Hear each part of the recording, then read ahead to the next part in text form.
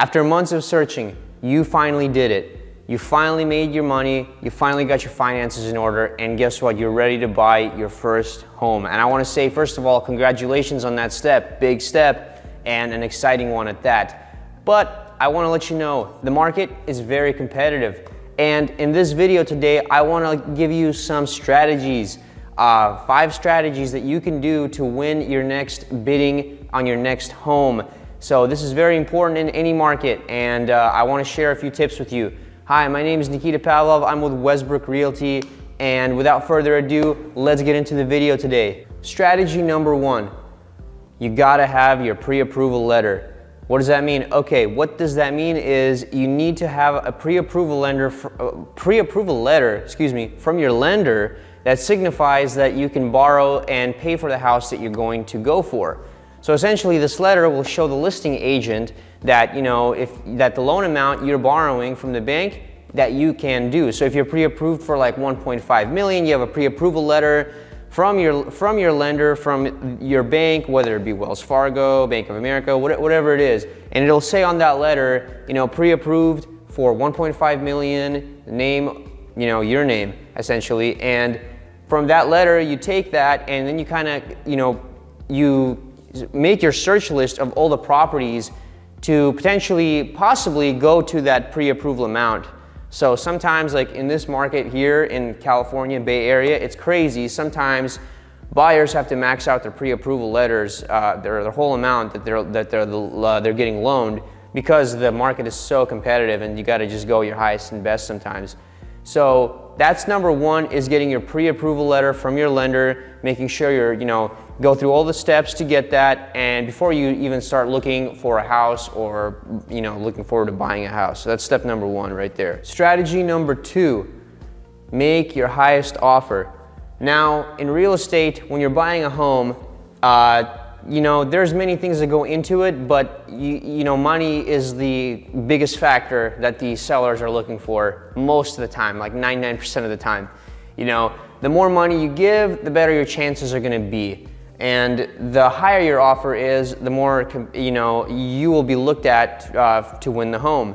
Now, this can be done in many ways. You can find a property that's on the lower side of your budget and bid on the higher end. So if like your budget is 1.4 million, you want to look at houses for like 1.2 million, so you could put offers at 1.3, 1.35, like 100 to 150K over asking if you need be, and try to win the house that way. However, depending on what market you're in, like for example, Bay Area, where we are located, sometimes houses go 2 to 3 to 400,000 over asking, sometimes even more than that. We've heard stories of houses going 800K over asking. So you want to be prepared, even if you do submit your highest offer, that chances are sometimes, depending on where you are, it may also not get accepted. So that being said, it's still a good strategy to put your highest and best on the line when buying your first home. Strategy number 3, waive your contingencies. Contingencies are important when putting an offer. There's actually 3. There's appraisal contingency, loan contingency, and inspection contingency. Now these contingencies could save your EMD, and if there's something that you don't like when you're under contract, for example, you have an inspection contingency on a contract, on a property, you find something in the inspection that you do not like, you can back out of that contract without losing any of your 3% earnest money deposit and move on forward. However, in a competitive seller's market, buyer's market, where buyers are really aggressive and trying to win homes, it's very important that you try not to put contingencies under contract. The reason I say this is because, yes, though it may be risky, you stand to potentially lose your deal. It won't be what's called a clean offer. So if you put a high price on an offer for a property, but let's just say you have 2 contingencies or 1 contingency, and another buyer comes in with a one slightly lower, but theirs is a clean offer, no contingencies, they may have actually a better chance because they have no contingencies. So the seller just may pick them over you. But I want to say this, is be careful when you're choosing to remove contingencies and to put contingencies. Because in certain cases, when you put an offer that may be a little bit too high over the comparables around the subject property, it may not appraise for that number. So if the property is listed for $960K and you put a $1.15 million offer, but the property really, is appraised for about $1 million, that's $150,000 you need to come up with for that difference in the loan that your bank is giving you. So really be careful when you're putting these appraisals on. Make sure that if you are working with your realtor, that he is aware of the comparables in the area and that you're smart in making your offer. But waiving your contingencies will always be a better way for you to kind of stand out and get your offer hopefully accepted when you're purchasing your first home. Strategy number 4, pay in cash. Now, I understand that's kind of a broad statement. A lot of people don't have, $1 million cash, $500,000 cash, $200,000 cash just lying around there to buy a home or anything like that. That's why a lot of people go to financing and buy their home doing that, which is totally understandable. Many people do this, but cash offers are, they get accepted better than someone who's potentially financing with 10 or 20% down with a loan. That being said, cash is king. There's a reason why they say cash is king, because without a cash, there's no risks. The seller doesn't have to take risks with the buyers buying the property in cash. And the buyer wants to close quickly. So if you're one of those lucky buyers out there that do have cash on hand to buy your first home, I really highly recommend you really take the opportunity and understand what are your benefits of going with a loan, borrowing money from a bank, and what are your benefits of really going and buying cash. If you're someone who can buy cash, I would suggest possibly doing it that way if it's a home you want to win.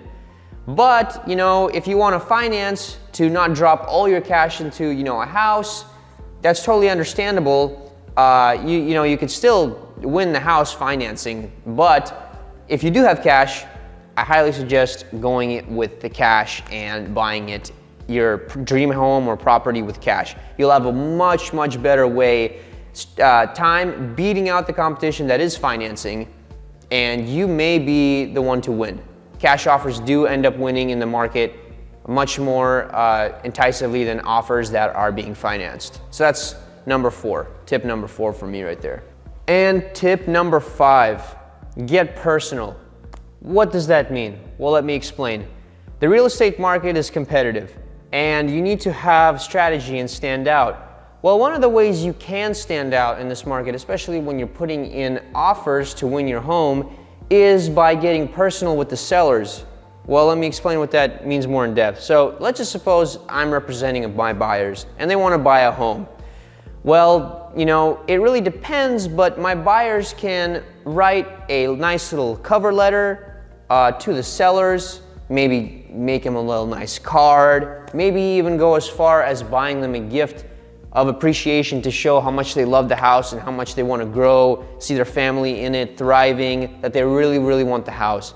Now, though that is a way to stand out and could be a potential way for you to acquire your dream home without and beating out a lot of the competition, it depends on the sellers too, because if the seller is an investor or the seller doesn't have a lot of emotions toward the buyers, then you may struggle using that technique. However, it is a way to win an offer, and I would suggest doing it regardlessly, because the thing is, it's like a 50-50 chance.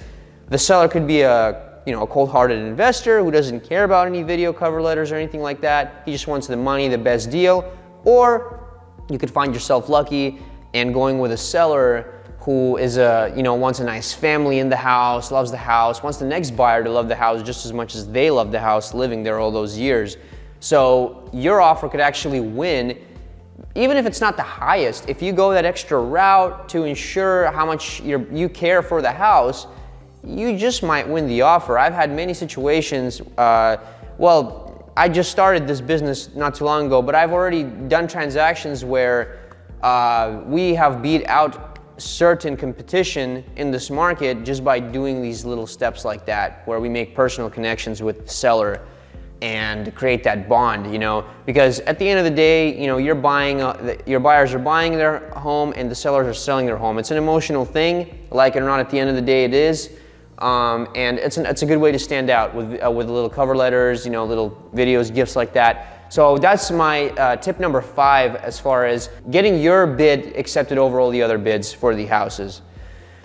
I hope you guys liked this video today, and I hope I shared some knowledge with you guys to help you out in any way, any agents watching this, or buyers that are looking to hire an agent to go and you know, have these strategies in place to win your home.